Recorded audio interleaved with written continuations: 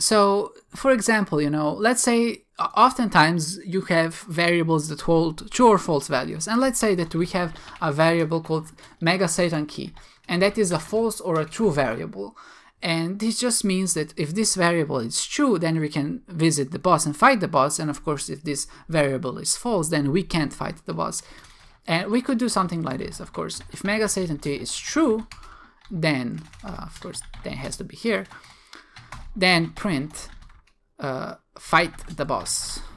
And of course, if this is not true, can't fight the boss. And this is all fine and dandy. Of course, this is something that that probably happens inside when you're playing the game, but you don't need this equals true, because remember, this either results to a true or a false Boolean value, and because this already is a true or false Boolean value, you don't even need this here, so you can just leave it as a variable. You don't need to equate it to anything. This is just a little trick, maybe it improves visibility of the code, in my opinion, and it's just something I think that a lot of people, maybe you see this somewhere and then you get confused why is there not something like this, but that's only because this variable is already a Boolean value, and for an if statement to work, of course, the result of this has to be a Boolean value. So this is just maybe a shorthand approach. I know some people prefer this, again, just writing it like this. Some people prefer doing it like this because it makes it more clear. And you can do whatever you want. I'm just pointing out the fact that this exists, and that whenever you see it, it's not a mistake or anything, it's just a different way of approaching a situation. Okay, so now that we covered the if statements, or some basic of the if statements, I just want to show you a few more things that I didn't have the chance to mention before. So one useful thing is that if you want to find a way of finding how long your string is, or later on arrays, what we can do is actually use this little keyword. It's a hash, and you put it before a string, and what ends up happening is that it will return you a value of how long your string is. So in this case, you see when we write hash word, because our banana word has 6 letters, it outputs the number 6. And of course, if you said something like ban, I guess, the output would be 3. So this is just something that you might find useful when maybe you're trying to do something. And of course, I didn't have a chance to explain it before, so here it is. Another thing I wanted to mention that I also didn't have a chance to mention before is coercion. And I just want to do this because we're going to be using it in an example, and I always feel like these are some practical functions and things that are very good to know if you're trying to do something useful with Lua. So what is coercion in a sense? Well, a coercion, I mentioned types in the previous video, and I mentioned that there are a lot of types, but I never mentioned how these types get assigned to a variable. And of course, you say if it's a number, right? So there's nothing to be done here. But I'll give you a following example. If you just do something like this, a is IORead, and we will print out the type of a as we read it, and let's say we enter, of course, the word banana, we get a string, and that's right, because of course banana is a string. But if you enter something like 5, it's still a string, right? You might be like, okay, but I obviously used this IORead and it was able to do math operations. And that's because what Lua does, it's smart enough to be able to kind of transform strings into letters if we're performing operations with them. So even if this is a string and we say a plus 3, for example, Lua is able to calculate this, even though it's a string, as an 8, because it tries to convert the number. It sees that you're trying to do a math operation, and okay, so maybe this is a number, so it checks if it's a number, and of course if it's a number, then we get an 8. So let's just say that we have a very simple calculator, and what we want to do is kind of check, or not check, but we want to add these two numbers together. And of course, like I said, if we enter 2 numbers, everything is fine, right? 3 and 5, or 4 and 5. And the result is 9. And that's all well and good. But what would happen if we were a bit naughty and mean and we would enter the word banana and 4? And of course, this is an error because Lua does not know how to transform the word banana into a number. So there's a few things that we can do to kind of improve on that. So let's say that we want to check that our entered numbers are actually numbers, and what we could do is use a function called toNumber. So this is exactly what Lua does when it tries to convert a number into a string into a number. It uses a function, or in the background somewhere, that tries to convert it to a number. And if you just outputted the types of our variables now, you know, as the name might suggest, they have turned into numbers. So I just enter two numbers, and of course you can see that both types here are actual numbers. So that's good, you know, that means that now, of course, there will be no problems when we try to enter words. But of course, that is not correct, you know, there's still an error. But the thing is now we are sure that we have numbers inside. So, and you can see, because we entered the word banana, this is not a string anymore, but this becomes the type nil. And we can use this to our advantage when we actually try to compare if both letters are numbers. So what we could do here, for example, to check if both variables are numbers, is write a code like this. And of course this would work. Not work, but it would check if the both values we've entered are numbers. Of course, if they are, it's gonna do the math. Of course, if one of them isn't, this if statement is not gonna execute, and there's not gonna be a problem or any errors.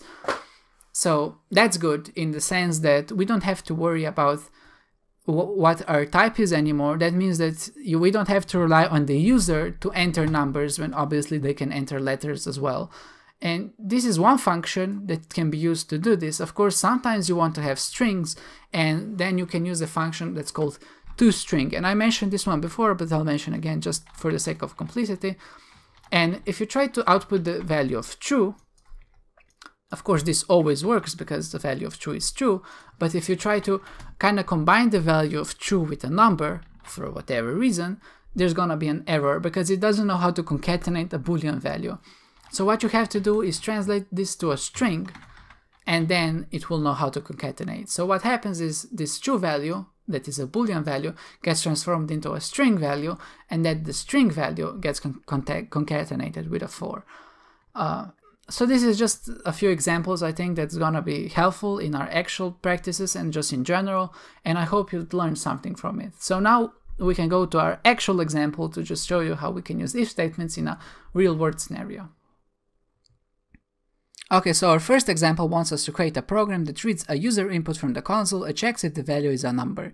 If it is a number, we perform the next 3 checks. If the number is odd or even, if the number is bigger than 5 and smaller than 100, and if the number is a leap year. And a leap year is every number that is divisible by 4, but is not divisible by 100, except if it is divisible by 400. So that means that years 4, 8, 12, 400, 800, 1200 are leap years. Remember, 400, even though it is divisible by 100, is divisible by 400, which means it is a leap year. And then years like 100, 200, 300, and 500, which are divisible by 4 but are not divisible by 100, are not leap years. The leap year challenge is quite taxing, and I have 2 solutions in the example. Give the problem a try, and if you can't figure it out, watch the video, and if you have any questions, please ask them in the comments.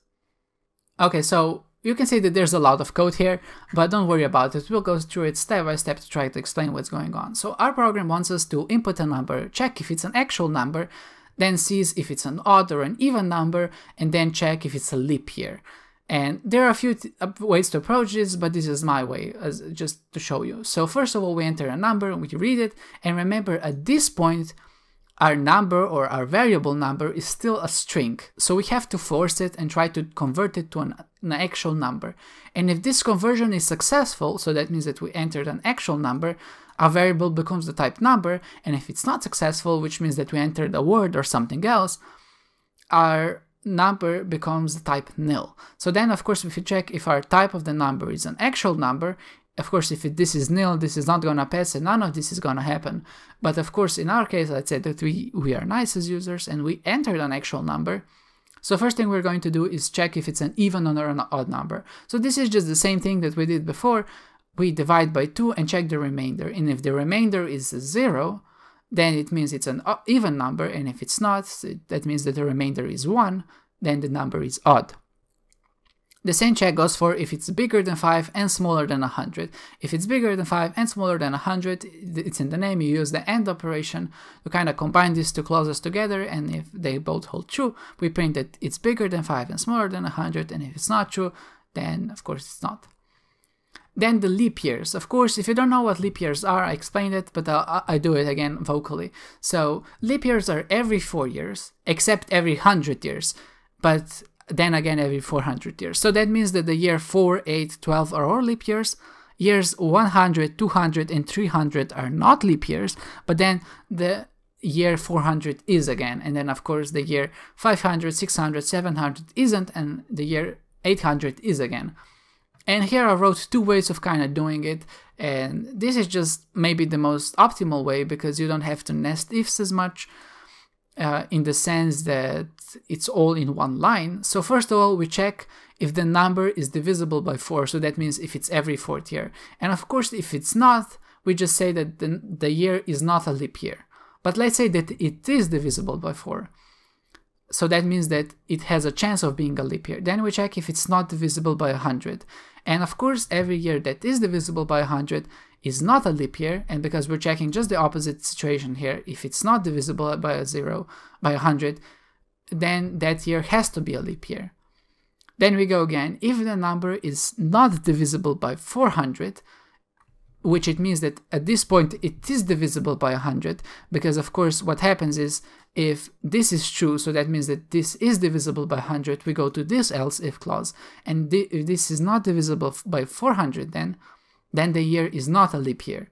And of course, if that is not true, then it means that our year is divisible by 400, and then it is a leap year. And this may be quite a confusing way of doing things because it's backwards, so I just rewrote it in the sense of how maybe a human would approach it from a very logical standpoint. So first of all, we check if the number is divisible by 4. So that means that it is a leap year, or has a chance to be a leap year. Of course, if it's not divisible by 4, we just output else, it's not a leap year. Then we check if it's divisible by 100. And then of course we have to check if it's divisible by 400. And if it is divisible by 400, it means that it is a leap year. And of course, if it is divisible by 100, but it isn't divisible by 400, we go in the else statement, which means that the year is not a leap year. And of course, then we check again if the number is divisible by 100 or is not divisible by 100, but is still divisible by 4, that means that the year is a leap year. So if we run this, we can try it with the year 4. We just see that both functions output that year 4 is a leap year, not functions, but both ways of doing it output that 4 is a leap year. So if you just enter number 100, it's not a leap year. If we enter the number 400, it is a leap year again. So that means that our code works, and thankfully this is it. This was maybe a more expensive example, but I think that these leap year checks really showcase just how you can use ifs in a more complicated way. Of course, maybe it was a bit too much for someone, but that's why I have these solutions at the end to hopefully help you understand how these things are done. And when we get later on, of course, we're gonna be referencing to ifs a lot, and usually if statements, remember, are not very complex by themselves. You don't need to string long expressions, but they are very useful as a tool for a programmer to have whenever you're basically doing anything. So this is the end of this video. I urge you guys, because we are getting into more complex territories. There weren't a lot of subjects in this one, but there were very abstract concepts that I feel that maybe a lot of you, it's hard to follow, right? And for that, I really urge you, if I explained something badly or if something wasn't clear enough, please ask questions, urge me to make another video on the topic and try to explain it better if something was not explained well. And maybe more examples, anything, just please, if something was not clear, mention it to me. I promise I'll answer all of your questions, and don't be afraid to ask, because you might not be the only one with that question, and by asking, you're actually resolving a problem for multiple people. With that said, that is it for the if statements and the logical statements. Join us the next time when we'll delve deeper into coding and Lua and hopefully create something even more awesome. Thank you guys for watching, and I hope to see you next time.